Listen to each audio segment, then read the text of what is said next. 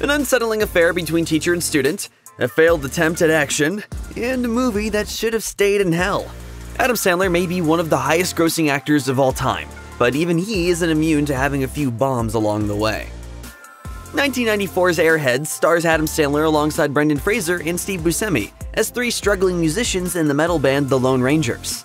After many unsuccessful attempts to get record producers to listen to their music, the trio head to a radio station to try and get a song broadcast. When the DJ refuses to play the song, they hold the place up in a last-ditch effort to get their demo on the air. While Buscemi was already well-known when Airheads came out, neither Sandler nor Fraser were the heavyweights that they would later become. Fraser's first box office success wouldn't come until 1997 with George of the Jungle, and Sandler was still a year away from releasing Billy Madison, his breakthrough movie. While Sandler was a regular fixture on Saturday Night Live, he didn't have enough star power to attract large numbers of moviegoers, and a wave of negative reviews likely didn't help Airheads either. What's more, Airheads launched when metal music had become unfashionable. Grunge was the popular genre at the time, making it harder to market the film to a wide audience. It grossed just $5.7 million at the US box office and, with a reported budget of $11 million, became known as a flop. Airheads went on to become something of a cult hit in metal circles, but was otherwise lost to history. Sandler was in high demand after Billy Madison and Happy Gilmore proved that he was capable of fronting a big screen comedy. His next project was a collaboration with Damon Wayans, where the duo teamed up for a buddy cop action comedy called Bulletproof, which was basically an attempt to create a funnier version of Lethal Weapon. However, while Lethal Weapon was a big hit, Bulletproof became a box office misfire. Have you been drinking, sir? I had about a half a beer, but the dog had a lot. Bulletproof follows Sandler's Archie Moses, a drug dealer who is unaware that his friend and colleague Jack Carter is actually an undercover cop. Following a mishap that sees Moses shoot Carter, the two end up on a cross-country journey to testify in court, all while being pursued by a drug lord. The film reportedly cost around $25 million to make, but it couldn't even get back that amount, pulling in just $22 million worldwide.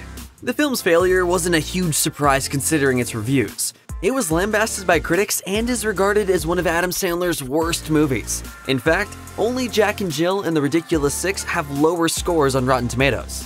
The general consensus is that the film wasn't sure what it wanted to be. It wasn't funny enough to be a hit comedy, and the action scenes weren't exciting enough to entice adrenaline junkies. Written by Adam Sandler and longtime collaborator Tim Herlihy, Little Nicky sees Sandler play the kind-hearted son of the devil. Sensing that none of his sons are ready to take over the rule of hell, Satan extends his reign, much to the anger of his two other sons. When they revolt and head to Earth to cause chaos and establish a new hell, Nicky is sent by Satan to put a stop to his brother's plans. Little Nicky is among Sandler's biggest financial failures, mainly because the film was so expensive to make.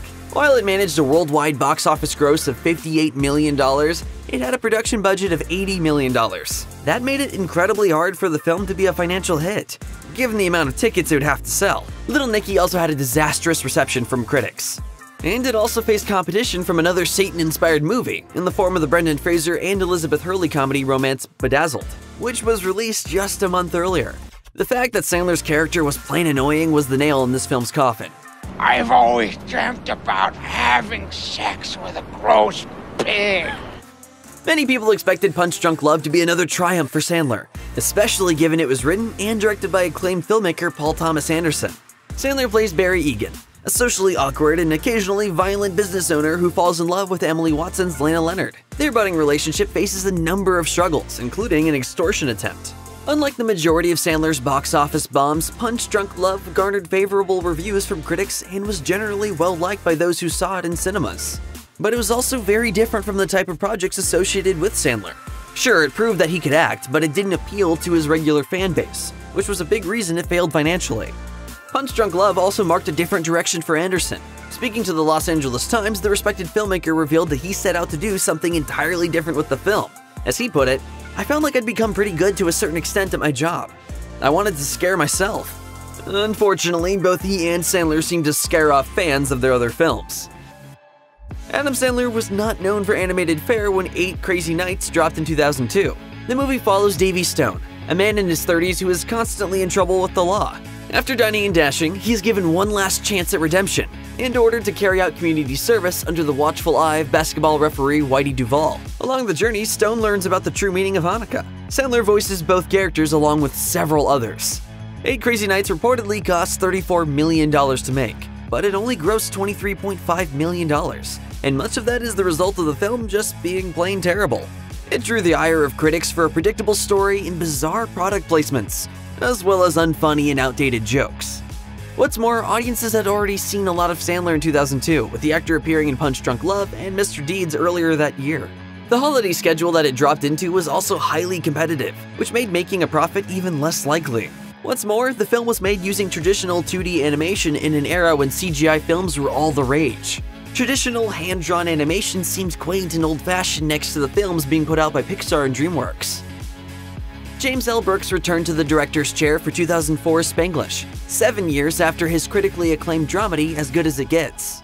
Adam Sandler stars as the patriarch of a well-off family that includes his overbearing wife and their 2 children. When the family heads to Malibu for the summer, they take along their Mexican housekeeper and her daughter. Much of the plot revolves around the interactions between the 2 families and how they differ. Though it certainly fared better than many of Sandler's other releases around that time, Spanglish didn't exactly set the world on fire in terms of critical reception. That goes some way to explaining why it bombed at the box office, making $55 million worldwide from a budget of $80 million. However, there were some other factors that contributed to its poor box office performance. What really made life difficult for Spanglish was the fact it came out amid a packed release schedule. December 2004 saw big hitters such as Meet the Fockers and Ocean's 12 arrive in cineplexes, as well as family-friendly films such as A Series of Unfortunate Events and the Tom Hanks-led Christmas movie The Polar Express. This array of films ticked all the boxes for the type of moviegoer that might have otherwise opted to see Spanglish on the big screen. While he has comedic roots and is best known as a comedy performer, Sandler has shown over the years that he is a capable actor who is talented enough to lead a drama. Reign Over Me focuses on former college roommates who reunite and help each other through significant turning points in their lives. Despite having more critical success with his dramatic performances, these types of Adam Sandler films have never been a particularly big draw when it comes to audience numbers. And the same is true of this Mike Binder buddy drama. Despite Reign Over Me being a pretty good movie, it managed a worldwide gross of $22 million against a budget of $20 million, making it a failure after marketing and other costs were factored in. Perhaps the main reason the film failed to attract big viewer numbers is the subject matter. Sandler's Charlie is a man who is clearly struggling to process the fact that his wife and daughters were killed during the 9/11 terrorist attacks. Those events were still too fresh for many moviegoers, something Binder was well aware of. Speaking to Entertainment Weekly about the risky movie, the director said, "I don't believe in looking down and seeing how far the fall is to the ground. Especially in this situation because that's what made it interesting to me. It was a story worth telling." On paper, the Adam Sandler film Funny People probably looked like a guaranteed hit. It was written and directed by Judd Apatow, and it features talented performers like Seth Rogen, Leslie Mann, and Jonah Hill. Yet, it somehow failed to make a splash at the box office, bringing in $71.5 million against a production budget of $75 million. Fight like a man, get on your feet, would ya? I don't know how to fight, I'm a comedian. The main issue is that the film has an unusually dark and depressing tone for a comedy. The story revolves around Sandler's George Simmons, a movie star and stand-up comedian who has become disenchanted with the entertainment industry. Upon being diagnosed with cancer, he takes an interest in an aspiring comic, while also attempting to reevaluate his life and his relationships. In the end, moviegoers weren't sure if they were paying to see a comedy or a drama, which clearly impacted the overall takings. Limiting its audience further was a mighty running time of 146 minutes. Typical for Judd Apatow, but far longer than most comedies.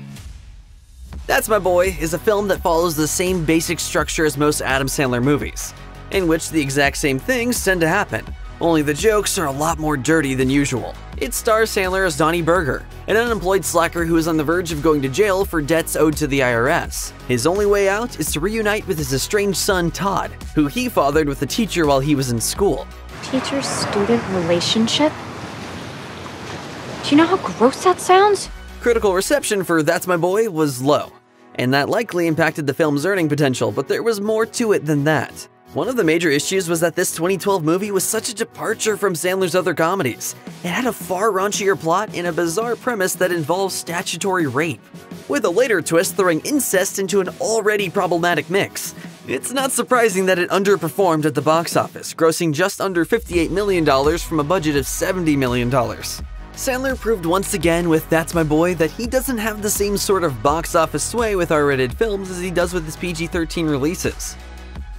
Directed by Jason Reitman and based on the Chad Kultgen novel of the same name, 2014's Men, Women, and Children was a box office disaster of epic proportions.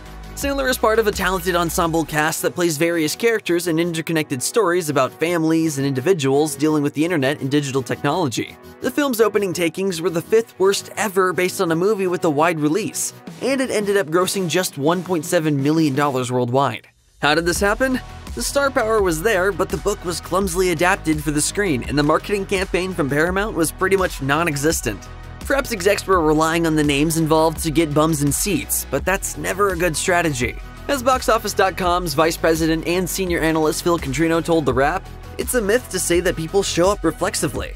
Stars generate interest, but there has to be a story that people care about. Look at Tom Hanks in Cloud Atlas. He worked very hard to promote that movie, but it still wasn't enough.